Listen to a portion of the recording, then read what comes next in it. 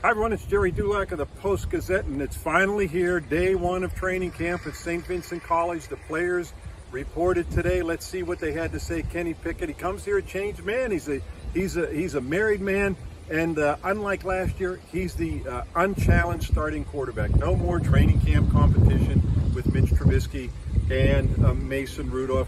T.J. Watt said it's finally time to win a playoff game. It's a 6-year drought. It's the longest since the Steelers first made the playoffs in '72.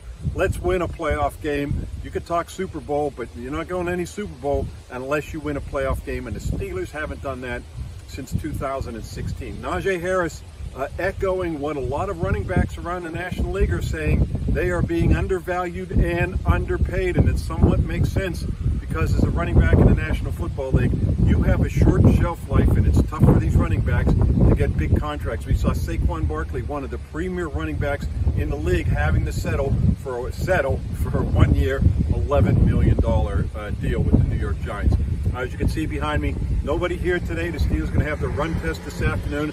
It is open to the public tomorrow beginning at 1:15. That'll be the first practice on the field. No shoulder pads until next week, until Tuesday. So the first 5 days of that acclimation period, they'll just be in shorts and t-shirts basically.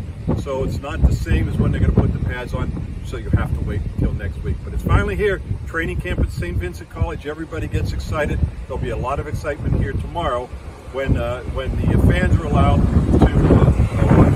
That's going to do it here from Saint Vincent College. We'll be back with you again tomorrow.